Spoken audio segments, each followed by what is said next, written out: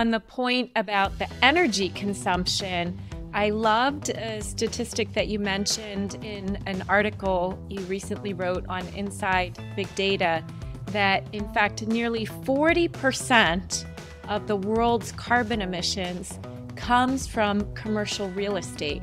So I think about sometimes when I go to an office and the air conditioning is just blasting. One, it's not efficient, and two, it's not good for those CO2 emissions. So I love that initiative. Can you explain a little bit more about what it takes to collect that data and measure that?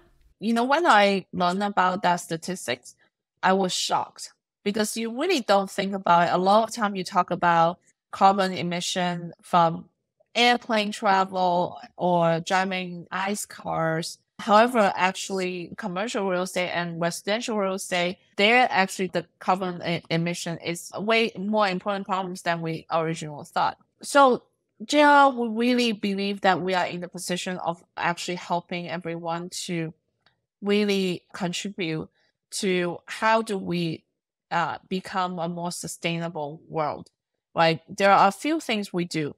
The first thing is we collect sensor data. We have different software that we use to help automatically adjust the right level of temperature as well as lighting for buildings so that we can achieve the maximum comfort for the people inside the building as well as reduce energy consumption. We also help companies to plan out what are the CapEx projects they can do to actually help them to reduce carbon footprint within their building. So kind of solving the root problems. We have data collected and algorithm to help them to understand, hey, if you replace the windows in your building, how much carbon emission you are going to reduce by not having to heat or cool your buildings as much.